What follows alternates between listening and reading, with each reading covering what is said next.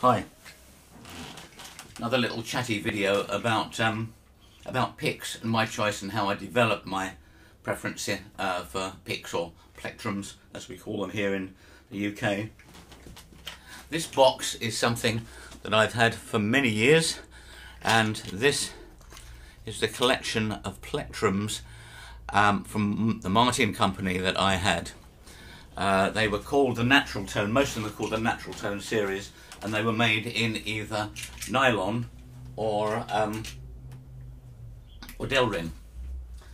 So when I started playing in bluegrass bands and things like that in, I suppose, the early 70s, mid-70s, I started playing with one of these, which is a Martin 73.73 of a millimeter. It's very soft and flappy, very, very thin pick. And I was probably playing like this.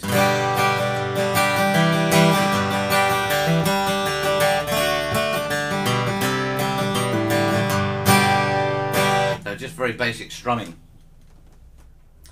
And let's think about the notes. The treble's very thin.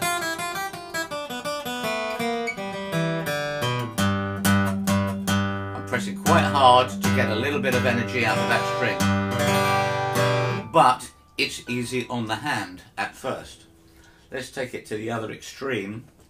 The Delrin 1.2, which I worked up to over some years, gives me a good hard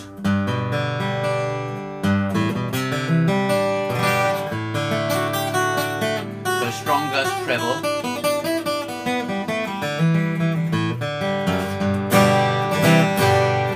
And more projection, which I needed with a very, very loud banjo player and the usual things that you would expect with bluegrass bands. And I stuck with these for many, many years. In fact, when my favourite one was the black one, which was a nylon 1.12 millimeter. You know what a teardrop looks like. And when I heard that they'd been discontinued, I found an online shop that had a stock of 40 of them, and I bought them all and emptied their stock. But I really started rethinking my ideas about plectrums when this whole thing about blue chip picks came into being a few years ago. And like many people, I took the attitude that it was a scam. Basically getting us guys that had reasonably expensive guitars to think, yes, we'll play 100 times more for the thing we hit the strings with, because that should be the thing to do. I thought it was an absolute con, and I got one. I can't remember how I got it now. I don't know whether I got it off of eBay or a friend sent it to me or sold it to me. Probably sold it. And the first one I got just happened to be the 3/4/6 size triangle. And I'd never really bothered with a triangle before. But oh.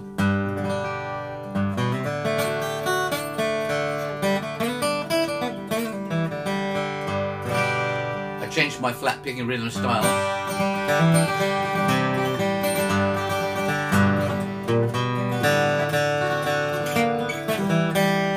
I'm freezing cold today, it's a very cold, windy day. So my hands aren't very warm, but I changed my style. But the blue chip, as much as I wanted to hate it, I couldn't. So I investigated all others. It converted me straight away to the triangle arrangement. 3 points, not as sharp in the tips as the teardrops, and 3 of them. So I started looking around for all the different types of triangle size 3, design 3/4/6 by other makers, and I found the other one, which was Vegan, highly respected, well established name, made in the Netherlands by a sculptor. And I noticed more than ever with this particular one that it had a bevel along each side, all 6 sides of it, and it had something that enabled me to grip. This is a Vegan TF don't know what that stands for.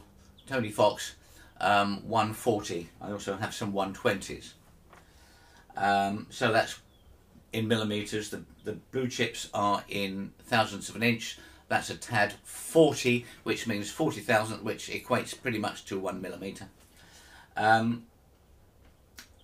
So I thought that the Vegans were pretty good. They were €15 for 3, I think, of the TFs.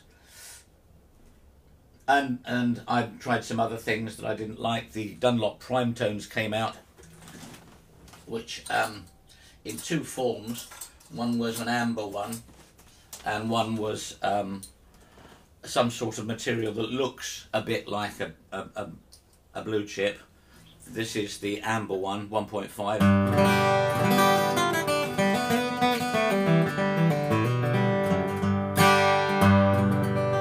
It's okay, but doesn't really turn me on.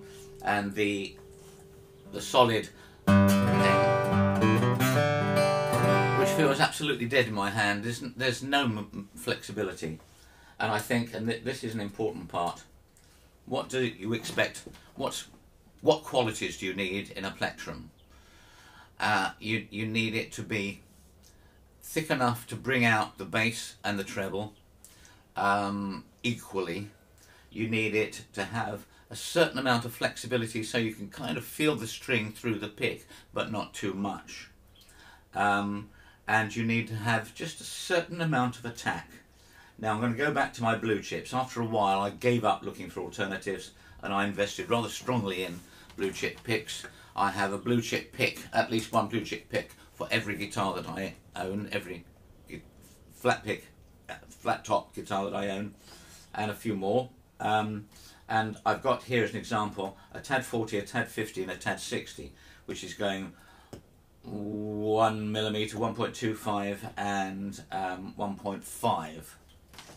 Now thickness isn't the be all and end all, because materials density varies, but for the blue chips I'm just going to compare those.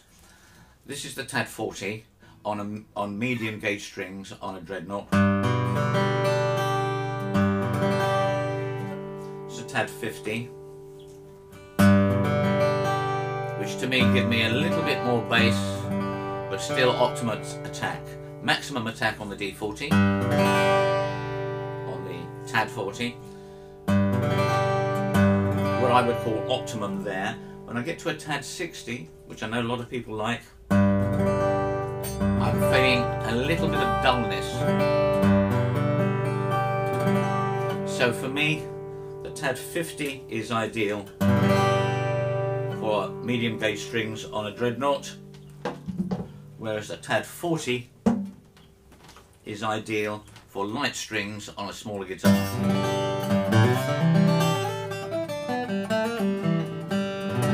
And that's what I've settled with. Light strings 40, medium strings 50, or 1.25 and 1 millimeter. Excuse me, I have to keep doing this.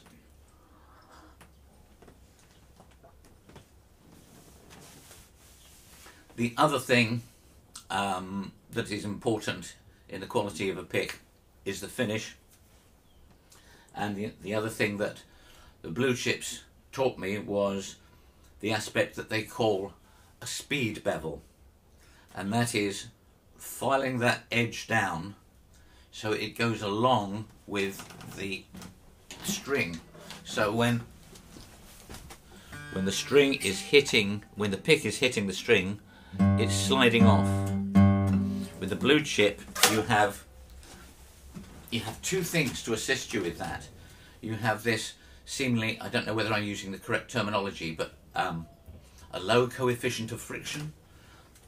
There's nothing there. There's less resistance when I'm hitting the string on using whatever material they make blue chips with, but also that bevel helps a lot. And I can prove that because I started just this last year. I've been pretty much stuck in the house when I wasn't in hospital, and I started playing around with trying to recreate that speed bevel arrangement. And the the picks that I found most applicable to this experiment were Dunlop Tortex 1.14 purples, like that. That is how they come out of the box, and that is after I've been messing about with it for a while, cutting a bevel on it, and I shall show you the difference. This is how it comes, in my opinion, a good pick which is unfinished, so it has a matte finish and it has no bevel.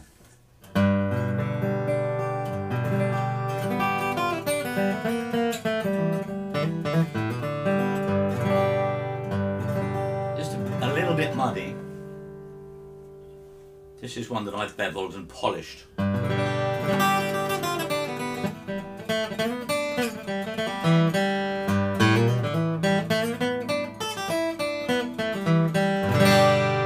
So good sharp treble,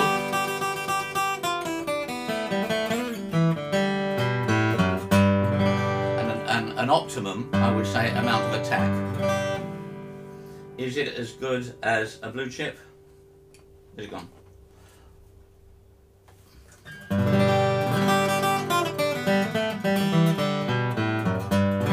No, it's not bad, but that's $35, and these are probably 30-40 pence each or something like that. I also tried D'Andrea Pro-plecs. These are 1.5mm celluloid picks. They were another respectable make that made the 3/4/6 size, so I thought I'd try it.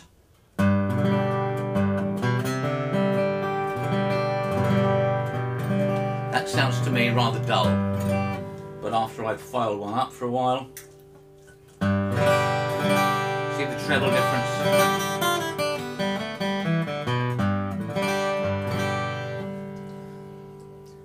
So you can buy a blue chip, many other things. You can whatever suits your style and your comfort. The harder the pick, the more effort you're going to put into getting the sound out of the guitar, but you will probably get more power out of the guitar. You'll be moving the strings more than a strumming, than a thin strumming pick.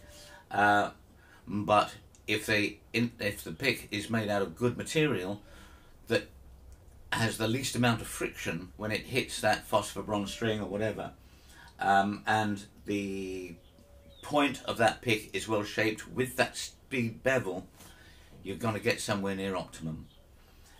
Just to finish off, this is an ancient, slightly beveled 70 thousandths tortoiseshell. Got to compare that with the TAD 60.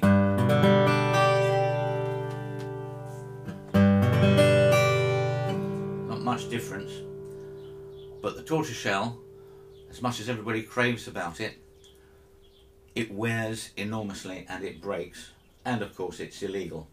This is a 45 tortoiseshell. I'll compare that to the TAD 40. If I was to do a blind test, would I be able to tell the difference? Frankly, no.